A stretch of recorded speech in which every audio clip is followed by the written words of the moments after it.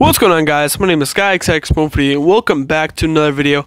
Now, with the revamp of my channel, I wanted to make like movie reviews and other things relating to that. So this video is pretty much just like a 3-month wrap up of the movie I've seen in the past 3 months and a brief review on all of them.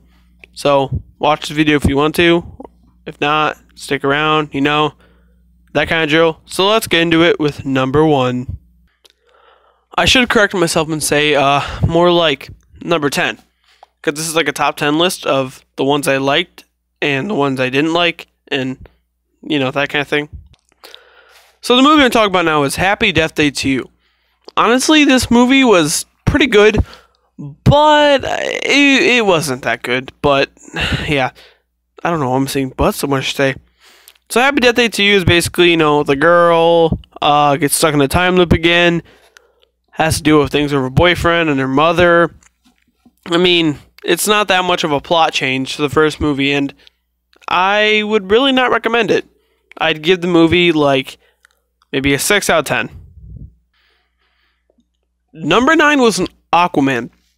Now, Aquaman was actually a really good movie, but I'd have to say it is not that good to me, because in my opinion, it can get a little boring. I mean, some of the action sequences are pretty cool, but I feel like I've went into the story already knowing a pretty good, decent amount about Jason Momoa's character and how he plays Aquaman.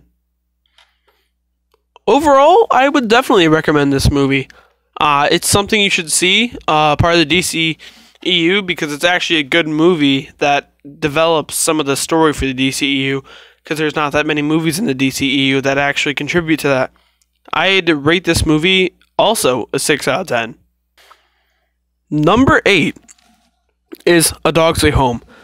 Oh my god, this movie was so cute. It had me tearing up so much. A Dog's Way Home, I don't know. It's really good. If you're an animal person, I'd say definitely go watch it, because it's something that you'll really enjoy, but at the same time end up crying a little, which I did. Yeah, I definitely recommend it if you're an animal person. That's all I really have to say about the movie. I would rate it a 7 out of 10. Number 7 is Dumbo. Dumbo is surprisingly a really good movie. It's not too dark, even though Tim Burton directed it, but I definitely say it's a good movie. Go see it. I'm not sure, like, it's okay. It's not the best movie out there, but even if you don't know the story behind Dumbo, you can go into the movie with like a little bit of a surprise. And when Dumbo first flies, I honestly felt a little bit of awe, like, oh my god, he just flew, and I got a little feeling. And that's a good movie if it's a movie that does something like that. So yeah, Dumbo, I'd rate it also a 7 out of 10. Number 6, Mary Poppins. Now, Mary Poppins, I also went into this Disney movie not knowing a single thing about Mary Poppins, or even seen the previous Mary Poppins movie, but I overall really enjoyed the movie. The music was fantastic. Triple Little Light, fantastic. Yeah, so the music was pretty good. I really enjoyed it. I listened to A Cover Is Not the Book to this day. And I don't know, just Mary Poppins was good. I definitely recommend the movie, and I'd rate it an 8 out of 10. Number 5, Alita Battle Angel. Alita, oh, there's a few things to say about this movie. I think overall it was pretty good. I mean, I wasn't too familiar with the mangas or the anime of Alita Battle Angel, but if you are a person that goes into Alita and doesn't know anything about the story in general, I think you'll like it, because it has a good story. It doesn't have the feminist propaganda around it like Captain Marvel did, but it's good. Okay, it's just good. Alita, definitely recommend it. I'd rate it an 8 out of 10.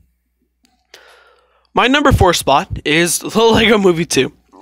Now, I'm surprised that this is not farther up my list of movies I like, but I don't know what to say. It was good, but maybe it's not the best it could possibly be. Like, I love the music. I love the plot with the sister and the brother and the Bina Staraj and all that. But there's just something about it that feels off a little bit. But overall, it's a good movie, especially if you're a Lego fan. And if you're not a Lego fan, trust me, it's not an hour and 40-minute commercial like people may think. I'd rate the Lego Movie 2 a 7 out of 10. Okay, my number 3 spot is Spider-Man Into the Spider-Verse. Yeah, I know, I understand that this movie came out in 2018, but I didn't get to see it until 2019. I think I saw it the first day of 2019 with my sister, and my first reaction is I absolutely love the movie. I can't say that for much. Like, the animation was fantastic, the characters were fantastic, the plots and everything. Like, it was not expecting everything, and I didn't expect to happen. It's like a very good new and fresh movie that I definitely recommend. Spider-Man Into the Spider-Verse, I rate it a 9 out of 10. My second favorite movie in the last 3 months would have to be Captain Marvel. Honestly, Captain Marvel, really good. Putting away all that feminist stuff that the movie was surrounded by, and Brie Larson not wanting white males at her showings or less white males, whatever. All that is, just don't care about it. Go see the movie. It's really good. It's funny, and it's not terrible at all. I don't know why people think it's so terrible. Just Captain Marvel is really good. I'm not sure what I rated it in my YouTube video reviewing it, but I definitely rated it maybe an 8.5 out of 10. Now, for the moment you all have not been waiting for, my number 1 spot for my favorite movies in the last 3 months. It is Shazam. I know. Shazam isn't out yet. It comes out next month. Well, I got to see an early showing using the lovely Fandango. And Shazam, oh, fantastic. I also did a review on this. I don't know, man. Shazam. I can't say much without spoiling it, but it was really good. Most of the things in the movie were unexpected. The villain was unexpected. All that was just, it was fantastic. It was great. I definitely recommend Shazam, and I'd rate it a 9 out of 10. So, yeah.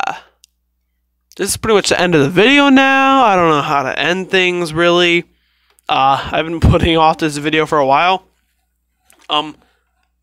All the video parts of the video, like the time stamps, will be in the description and the comments and everything. But I'll probably end up editing the words into the video so people know. Anyway, if you actually stuck around to watch my whole video, thank you so much. I'll see you next 3 months for another 3 months movie review thingy. I know Avengers Endgame will be a part of that, and I'll be making a separate review for that. But other than that, if you like my video, well, like it, subscribe, comment, all that good stuff. Other than that, Skyforce, unite.